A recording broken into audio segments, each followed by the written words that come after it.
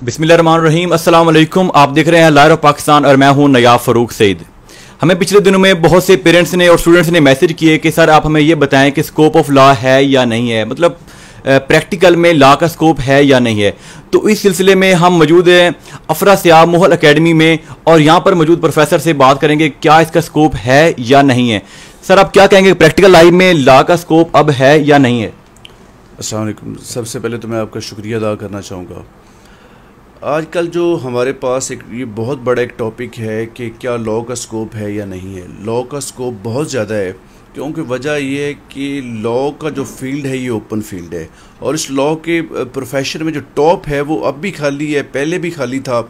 इसलिए अगर स्टूडेंट यहाँ पर आकर मेहनत करें और कोशिश करें तो वो पाकिस्तान का जो फर्स्ट नंबर है वकील में से वो ले सकते हैं और एक कामयाब वकील बन सकते हैं। और लेकिन मेरा जवाब इसके लिए यही है कि लॉ का स्कोप बहुत ज़्यादा है और हर किसी को ये जो प्रोफेशन है वो ज्वाइन करना चाहिए। सर लॉ 3 ईयर को बंद कर दिया उन्होंने, क्या ये सुप्रीम कोर्ट का एक अच्छा फैसला है या स्टूडेंट्स का हक मारा गया?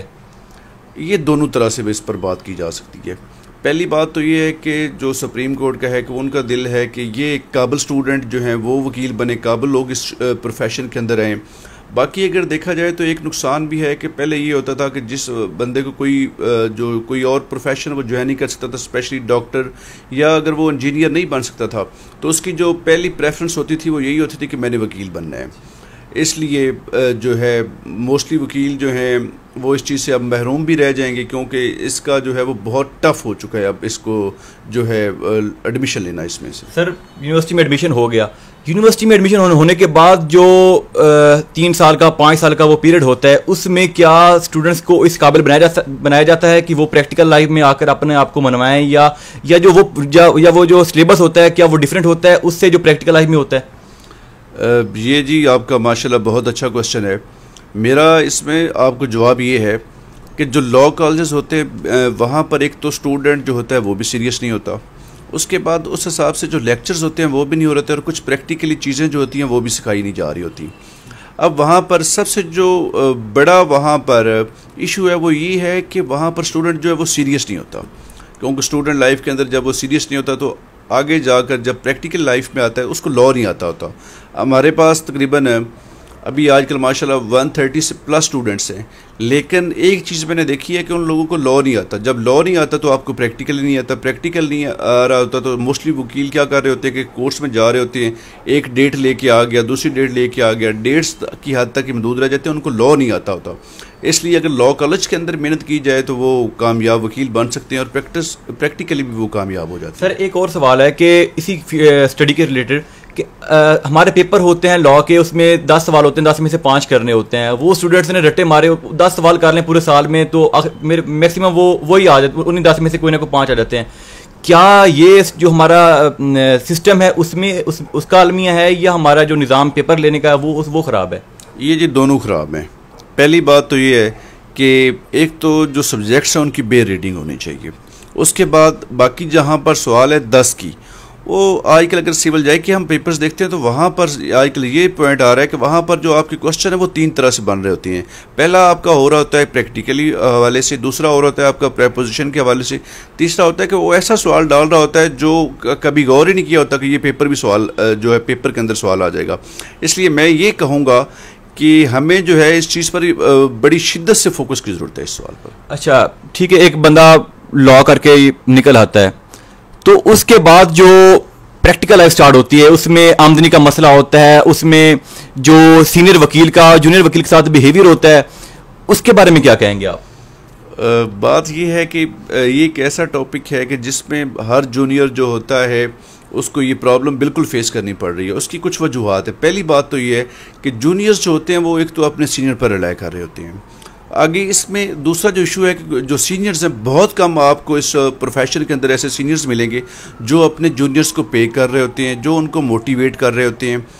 और मेरे ख्याल से जो मैं चीज़ कहूँगा कि स्टूडेंट जो है या जो जूनियर आता है उसको अपने सीनियर से 1 साल लगाना चाहिए, उसके बाद उसको अपना इंडिपेंडेंट काम शुरू करना चाहिए। यहाँ पर प्रॉब्लम ये क्रिएट हो रही है कि जो 10 साल से जूनियर है वो अभी भी जूनियर है और शिकवा कर रहा होता है कि सीनियर्स हमें कुछ दे नहीं रहे होते। बेसिकली इंसान के खुद के अंदर पोटेंशियल होने चाहिए कि वो इंडिपेंडेंट काम करे, अलहदा हो, 1 साल ज़रूर सीखें, लेकिन उसके बाद जो है वो खुद से प्रैक्टिस स्टार्ट करें। शुरू में बिल्कुल मुश्किलात आपको आएंगी, लेकिन अल्टीमेट एक दिन आप ज़रूर कामयाब हो। सर क्या ये पॉसिबल है कि एक जूनियर वकील जब प्रैक्टिकल लाइफ में आए और 1 साल के बाद वो अपने चैम्बर बनाए तो लोग उसको केस देंगे? बिल्कुल जी, आपका सवाल बिल्कुल ठीक है, लेकिन अगर कोशिश की जाए, मेहनत की जाए, अदालतों के अंदर जो है वो उसकी प्रेजेंस हो तो बिल्कुल किया जा सकता है। हमारे पास ऐसी बहुत से ऐसे वकला हैं जिनकी एग्जांपल हमारे पास है कि वो खाली फाइलें जो हैं उनमें अखबारें रख के लेके जाते रहें कि अपनी प्रेजेंस शो करें। अगर एक बंदा प्रेजेंस अपनी शो करता है अपनी काबिलियत के बलबूते पर, वो बिल्कुल अपनी वकालत को चला सकता है। आपको मैं अपने बारे में बताता हूँ कि मेरी प्रैक्टिस जो है वो फर्स्ट 3 ईयर्स तो नहीं चली, लेकिन आजकल देखें कि मेरे पास माशाल्लाह 31 ईयर एज है और मेरे पास 15 लीगल एडवाइजरी हैं। अगर इंसान मेहनत करे तो इंसान जो है वो कुछ भी कर सकता है। अच्छा, ये तो हो गए बॉयज़, लड़के जो कि प्रैक्टिकल लाइफ में अगर उनको मुश्किलात भी आए तो ठीक है। लॉ की फील्ड में क्या लड़कियों का, फीमेल का, क्या उनको स्ट्रगल ज़्यादा करनी पड़ती है, उनको डिफ़िकल्टीज़ का सामना करना पड़ता है? बिल्कुल जी, फ़ीमेल को स्ट्रगल जो है वो इस प्रोफेशन के अंदर बहुत ज़्यादा करनी पड़ती है। एक तो जो क्लाइंट्स होते हैं वो उन पर नहीं कर रहे होते, दूसरा हमारा वकला का जो काम होता है वो ये होता है कि प्रैक्टिकली बहुत होता है, क्योंकि इसके अंदर आपको लोगों से मिलना पड़ता है। एक फ़ीमेल के लिए ये बहुत मुश्किल है, लेकिन मैं उनके लिए सजेशन मेरी उनके लिए यही है कि वो सिविल जज की तैयारी करें, ADPP की तैयारी करें, PMS की तैयारी करें, CS की तैयारी करें, और वो कोशिश करें कि वो जो है वो दूसरे फील्ड में जाने की कोशिश करें, क्योंकि ये जो प्रोफेशन है ये फ़ीमेल के लिए बहुत टफ है। सर एक अच्छे वकील के लिए क्या क्या खूबी होनी चाहिए, मतलब उसकी ड्रेसिंग के बारे में थोड़ा सा बताएं और उसके वे ऑफ टॉकिंग, उसकी जो PR है उसके रिलेटेड कुछ आप बताएं हमें। जो अच्छे वकील की खूबियाँ हैं, सबसे पहली खूबी तो उसके अंदर पंक्चुअलिटी होनी चाहिए, उसके बाद रेगुलर हो, चाहे केस हो चाहे केस ना हो, उसको रेगुलर होना है।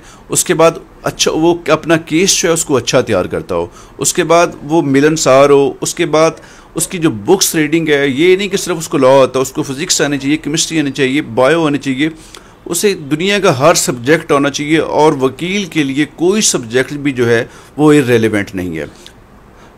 अगर वो मेहनत करे, कोशिश करे तो वो आगे भी आ सकता है, लेकिन जो इन सब खूबियों से बड़ी खूबी है मैं समझता हूँ कि वो एक वकील की जो है वो गुफ्तगू है, जो वो कोर्ट के अंदर उसकी होती है, जो उसकी अपने क्लाइंट के साथ होती है।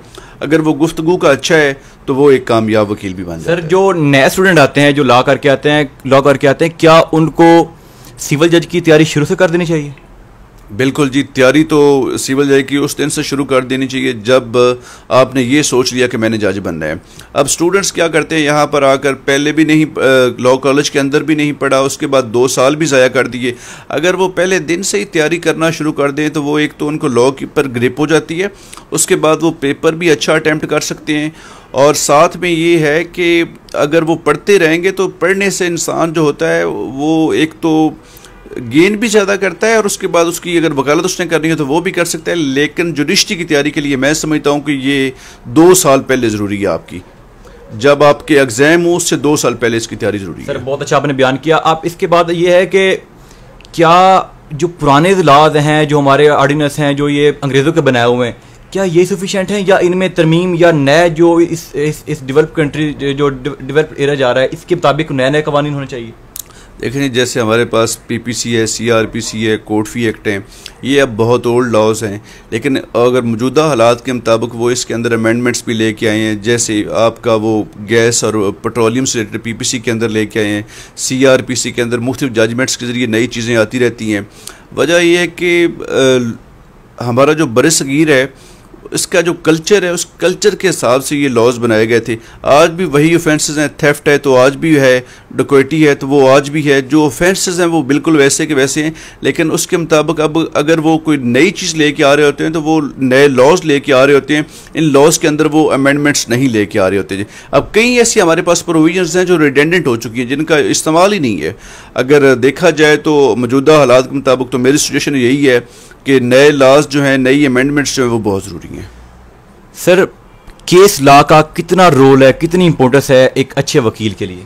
केस लॉ की जी सबसे पहली बात तो ये केस लॉ जो है वो बहुत ज़रूरी है, क्योंकि स्पेशली जो एक नए वकील के लिए SCMR, PLD, CLC और PLJ के जो रसाले हैं ये बहुत ज़रूरी हैं। इन रसालों से पढ़ने से ये होता है, एक तो आपके लॉ का कंसेप्ट क्लियर होता है, उसके बाद आप प्रैक्टिकली चीज़ों को सीखते हैं, उसके बाद आपकी लॉ की एक लीगल लैंग्वेज डेवलप होती है जो आपकी अदरवाइज़ नहीं हो सकती। बाकी केस लॉ देखने से ये होता है कि आप नए लॉ से या नए जो ट्रेंड आ रहा होता है जजमेंट्स के अंदर, जो नए प्रेसिडेंट हो रहे थे, वो आपको पता चल रहा होता है कि इनके बारे में हमने क्या करना है। सर प्राइवेट कॉलेज में बहुत ज़्यादा फीसेस हैं लॉ की, तो उनके बारे में क्या कहेंगे? क्या वो ठीक ले रहे हैं या एकेडमी उनको ज्वाइन करनी चाहिए, या जो उनके कॉलेज हैं वहीं से उनको बेहतर एक मटेरियल मिल जाए? बात ये है जी, मैं तो इस बारे में यही कहूँगा कि अब आप जितने अच्छे इंस्टीट्यूट हैं उनकी आलमोस्ट जो फ़ीस है वो ज़्यादा है। अगर स्टूडेंट अगर फ़ीस वो पे कर रहा होता है तो बेसिकली उनके स्टैंडर्ड पर कर रहा होता है। मैं इस बारे में यही कहूँगा कि वो जो है इनको स्टैंडर्ड भी प्रोवाइड कर रहे हैं। अब अगर मैं इस हवाले से अपनी एकेडमी के बारे में बात करूँ तो मेरी एकेडमी का नाम अफरा सियाब माहौल जुडिशल एकेडमी है। तो यहाँ पर आलमोस्ट 10 टीचर आ रहे हैं।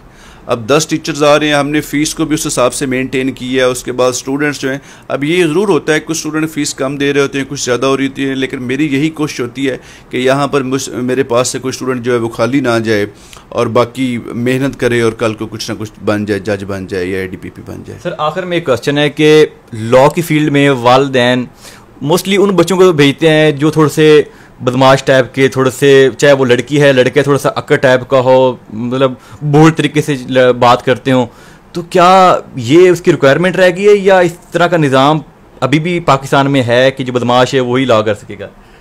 आपका माशाल्लाह सवाल तो बड़ा इंटरेस्टिंग है। देखिए जी, सबसे ज़्यादा मासूम तो मैं आपके पास बैठा हुआ हूँ लेकिन सवाल ये है कि बात आपकी बिल्कुल सही है कि हमारी कोशिश यही होती है कि जो थोड़ा सा अकड़ू है या थोड़ा सा जिसके अंदर पोटेंशियल्स हैं ये बदमाशों वाले, वो करे। लेकिन बात यहाँ तक नहीं है, आजकल सिर्फ़ और सिर्फ लॉ के फील्ड में वो आगे है जिसकी लॉ पे ग्रिप है और जिसका जो सोशल सर्कल है वो अच्छा है, वो आजकल सक्सेसफुल हैं। बाकी जो आप बदमाशी के बलबूते पर अगर वकालत करते हैं तो वो 1 साल 2 साल होती है, लेकिन अल्टीमेट वो ख़त्म हो जाती है। सिर्फ मेहनत वाला बंदा इसमें रह जाता है। सर बहुत शुक्रिया, आपने अपना कीमती टाइम दिया।